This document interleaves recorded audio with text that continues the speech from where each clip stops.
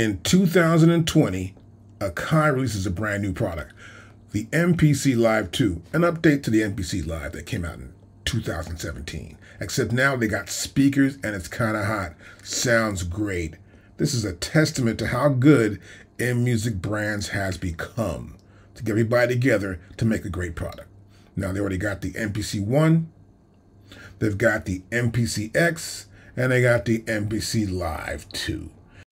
Then in 2020, they launched a brand new product, MPC Beats. It's a free download. It supports all popular MIDI controllers. You get 2 audio tracks, 8 MIDI instrument tracks. You got VST and AU support. We got sample content for free coming in. We got effects and virtual instruments built right in. It works with every single DAW I've ever used, and it's kind of hot. And it's free, so anyone can use it, even a competitor. Guys who have machine, download the app to see how MPC works. It's a pretty cool idea. Plus, FL Studio is like so popular. Well, guess what? You can load up your MPC app right up onto FL Studio and you're in. Even with MPC 2.0, you can still go inside of FL Studio. They're opening up the entire platform to make sure that the software can work with anything. So in 2021, Native Instruments comes out with a brand new machine called Machine Plus. And it works just like an MPC X or an MPC Live or an MPC 1. It's a standalone. And the battle's heating up now between Machine, or rather Native Instruments, and AKAI Pro. But AKAI's not done yet. So in that same year, 2021, AKAI breaks out the MPC Studio, a brand new MPC Studio. Now they've got everything on board here that they have on other items as well. It's a controller, a super controller for the MPC app. It comes in a typical MPC box. You get 2 MIDI cables, you get 1 USB cable, and you get the MPC Studio. Now we have an instructional video here on YouTube on how to use the AKAI MPC Studio. You'll see a link in the description below for this video, and we'll teach you everything on using the MPC Studio. Now here's Andy with the setup for starting your first track.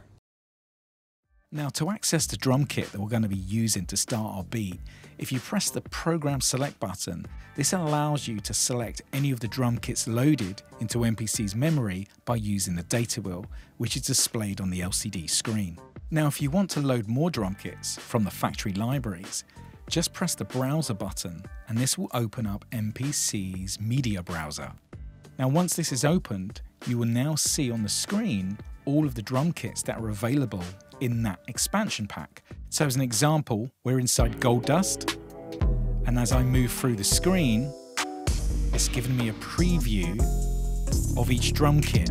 And to load that kit, simply just push down on the data wheel. And now that will be loaded into MPC's memory. Now we can access all of the different expansion packs as well. Just simply click on the relevant expansion pack and you'll see all of the different drum kits that are available inside each pack. Now if you select Sample, this allows you to now browse all of the different samples that are available in each expansion pack. Now to do this is very straightforward, and we can do this from the hardware. So if you hold down the Mode button and press Pad 16, this will automatically save everything that you've got loaded into memory. If we go to File on the software, we can go to Save Project As, which allows you to create a new project name or use Save Project to rewrite over your existing name.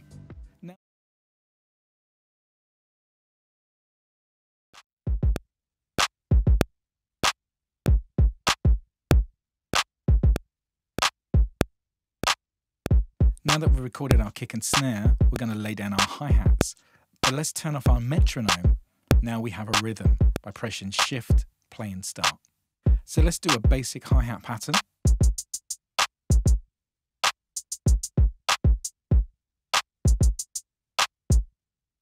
And now we're going to use note repeat to double and triple our hi-hats, but this will be controlled by using our touch strip, allowing us to jump between time divisions, making it really easy to program hi-hats. Simply hold down the touch strip and the pad.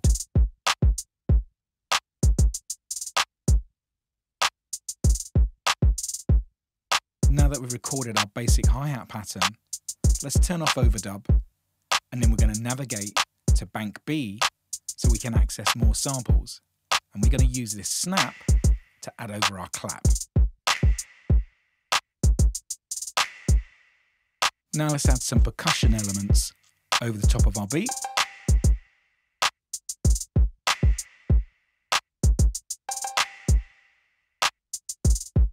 So now we're going to navigate back to bank A, and we're going to add just a vocal texture just to the end of our beat. So let's hit overdub. And now I want to add some more lo-fi hats to give a second level of rhythm. Now these are working alongside our brighter hats.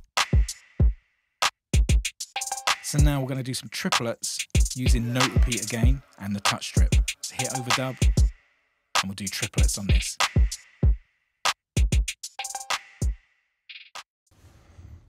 Now this is our instructional video that you'll see on YouTube on the MPC STUDIO MK2. That's the opening scene you'll see of that video. But really I want to just scroll down further and show you something more about the video, and you can see the chapters.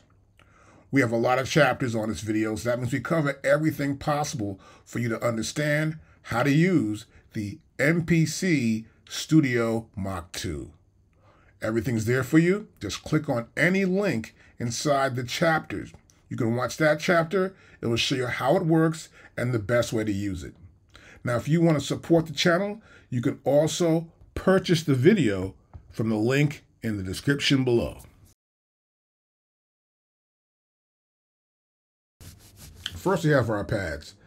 On the bottom of the pads, to the left is the name of the pad, to the right is the name of the mode. Press Shift and press the pad and you get the mode. Those are our MPC pads, and they're classic MPC pads that work the same way. Always great pads. Then we have our track select, and below that we have select sequence or sequence select. Next we have our program select and track type. Next we have browser and up. Next we have our data wheel and our plus and minus buttons right there to change the data or any parameter. Then we have sample select, which is right there.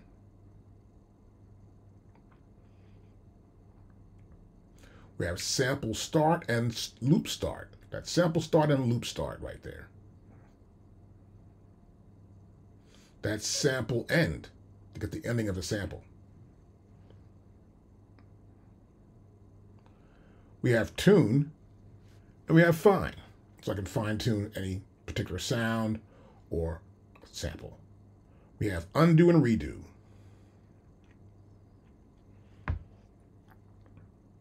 We have tap tempo, and then we have master tempo.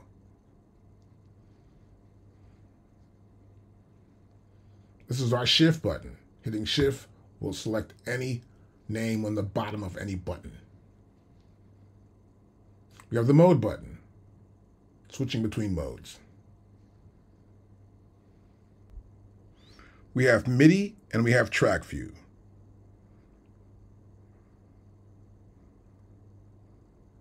This is our quantize button to quantize our pattern.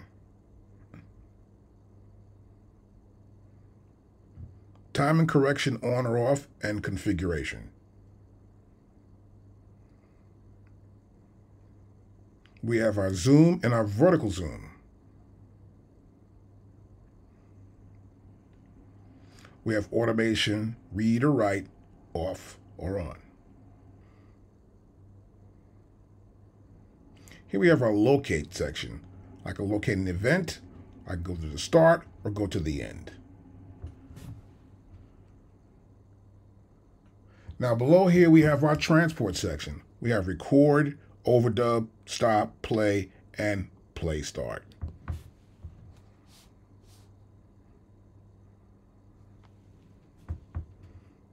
This is our channel strip. We can do many things here. We can move faders, we can select our timing correction, we can also select our repeat value here, and even more. This is our note repeat, and by pressing shift we can latch it. We can make it permanent. We have the touch strip and configuration, the configuration of that touch strip. We also have pad bank, A, B, C, D, E, F, G, H, 8 different banks.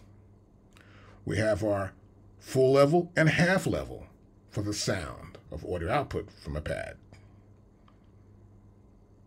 I can copy or I can delete.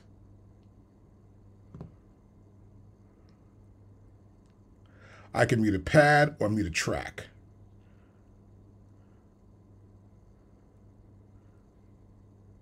And here it's 16 levels. I can choose 16 levels right there. And then the bottom one is erase. This is the last pad right here, or button rather. This is erase. Those are all the controls for our MPC Studio Mach 2.